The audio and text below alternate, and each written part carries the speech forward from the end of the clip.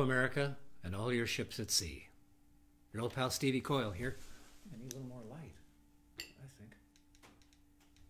Something like that, maybe.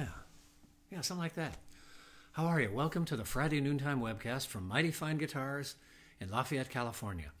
I have a very special guitar to show to you today, boys and girls. Mr. Rogers. It's a 1966 Rickenbacker 12-string. And I'll wait just a minute just to make sure that things are up and rolling here.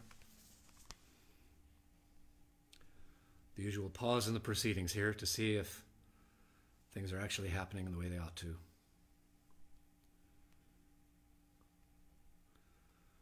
And it seems like we have a chance here.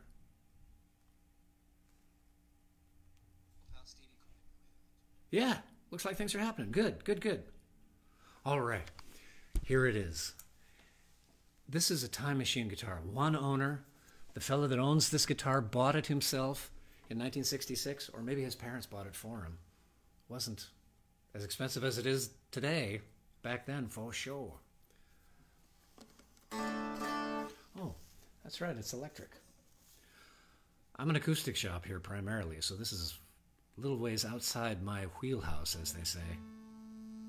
But I couldn't resist when the fellow said, could you help me sell this guitar? I thought, I bet I could. So here we are.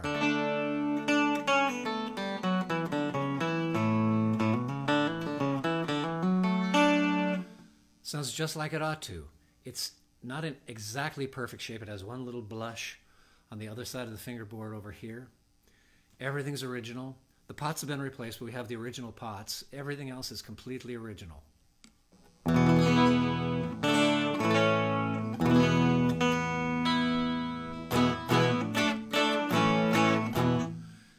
And this is, there's so much contention about this, but it's really fun to kind of go after it and see what people think.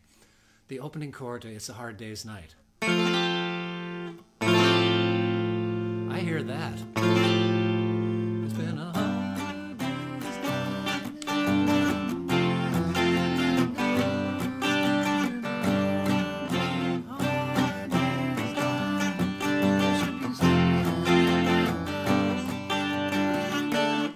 Holy smokes.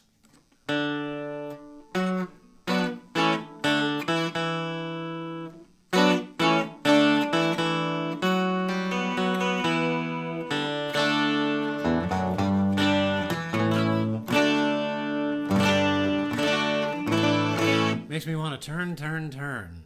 Let me see who's here. Hi, 15 people. Feel free to sign in and say hello. Eric Apgar is there. I'm in the room where it happens. Yes, that's true. It's a fact. Hi there. Yeah, I know. So many stars. Help me out here. Oh, we lost a little signal there for a second. What the? I think we're back. Who else played one of these things? George Harrison, clearly. Roger McGuinn, clearly. Paul Kantner, sure.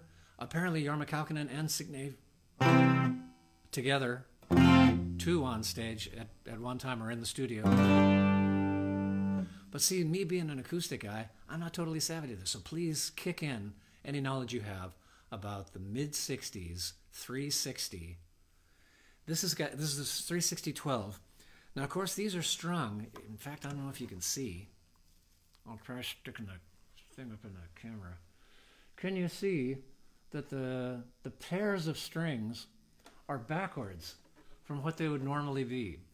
Usually on a 12-string, you'd have the skinny string, the skinny one of the pair, the octave string, or the 2-octave string, up towards the bass side of the pair of strings.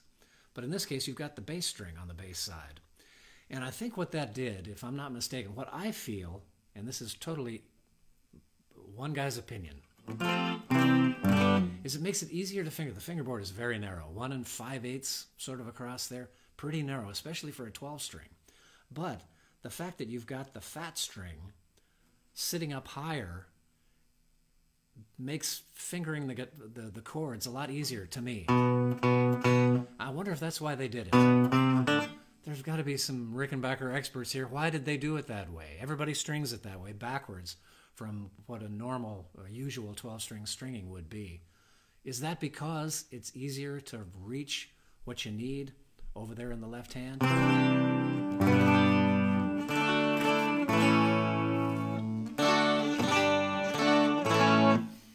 And here, while you're talking about that, take a look at this thing. This feels like that scene in Raiders of the Lost Ark. When this guitar came in and I opened up the case, I felt like that guy. I felt like my face was going to melt. It's beautiful! You know, the light came up from it and the angels sang. It was an astonishing moment. This thing is just fantastic. It's in great shape. There's, like I say, there's one little blush on the fingerboard right here. But that's it. As for the rest, no substantial dings, no nothing nowhere. I've looked around. The binding is all in great shape. Low mileage is the only thing I can attribute the quality and condition of this guitar to, is low mileage. So there's plenty of notes left in there for you to play. The asking on this, now this is at the high end of the range because it's at the high end, it's at the high end of the price range because it's at the high end of Rickenbackers from the mid-60s range. The gentleman is asking $7,000 at the moment. Looking on Reverb and some of those places, they're guitars that have sold for considerably more. So since this is brand new on the market, and since it's in primo condition, it's the asking is towards the high end of the scale there, $7,000.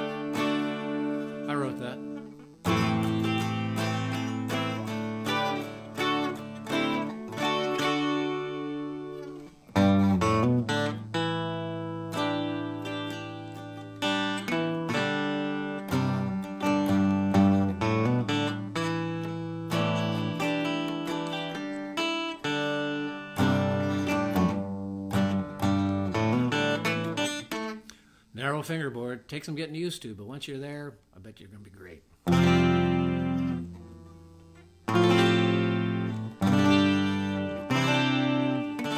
Us fingerstyle guys tend to like 1 3/4 across the nut, and this is less than 1 11/16.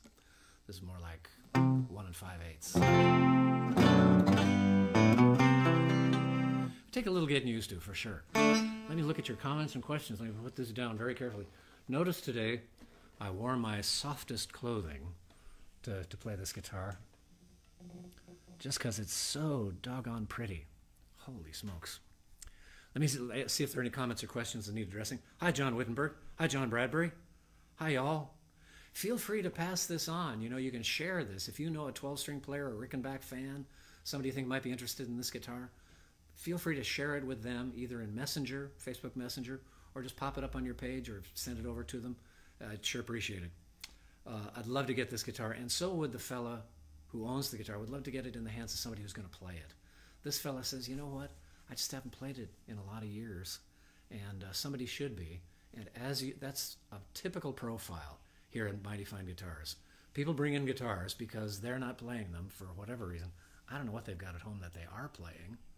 Often smaller guitars, truth be told, and acoustic guitars, because you can kind of grab those, sit up, park yourself on the couch, and play while you're watching sports or Netflix. You know, that's why. So somebody could make really good use of this guitar. Oh, I wish I could keep it myself, but that's not going to happen. No. Hi, hey Clint, go Cowboys. Hi there, Michael Propson. Let me see who all else is here. Yeah, Townsend, right. Julie Fleece Owens, hello. It's pretty heavy. You ask how heavy it is? It's pretty heavy. It's not a light guitar. You wouldn't want to stand up with this for any length of time, I don't think. I wouldn't.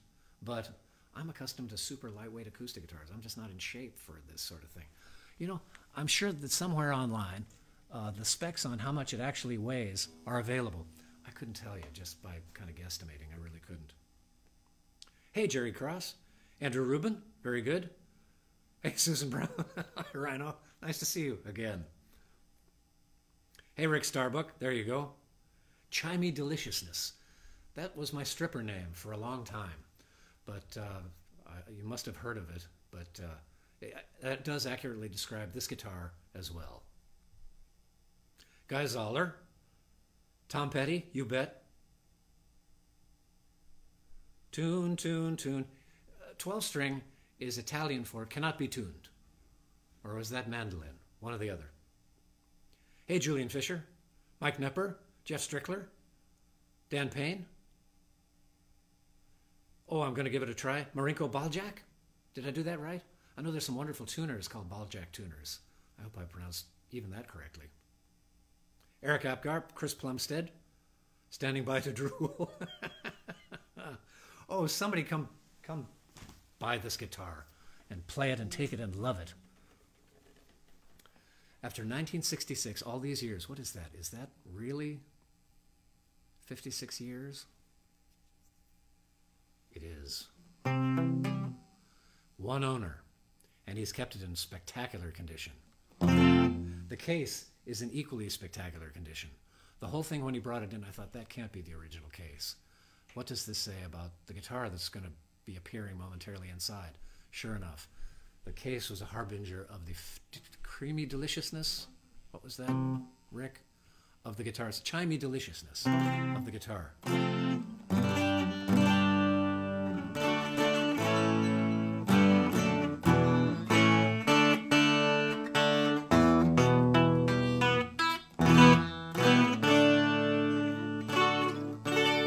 It even intonates well, and it's an easy play. It's set up beautifully. The setup is great. You can play all the way up the neck. It stays in tune, even up here, and it's easy to play up here. Wonderful setup.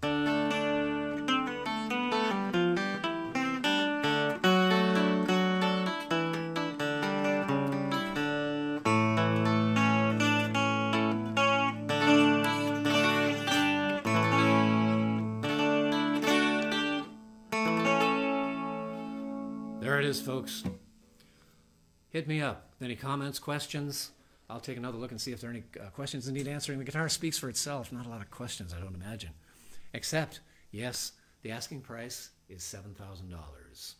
It's at the top end of the scale, price-wise, because the guitar is absolutely at the top end of 60s era Rickenbacker 12-string 360s fire glows, which is what it is. Let's see here. And... well, very good. We'll make it real short today. What do you show after that? Nothing. You sign off and let people ponder whether or not regret for not buying it would subsume any other emotion you might be feeling. As my grandmother from vaudeville used to say, you know, things are expensive, but the most expensive thing of all is regret. Like that. So, down the road, folks, comments and questions, pop them in here. Do feel free to share this with anybody. I'm going to pop it up to Instagram as well and YouTube and all those places. And I don't imagine it's going to stick around long. So do come grab it. If you want it, come grab it, because it's not going to stick around long. It's just that good. Down the road, everybody, your old pal Stevie Coyle here, signing off from Mighty Fine Guitars in Lafayette, California.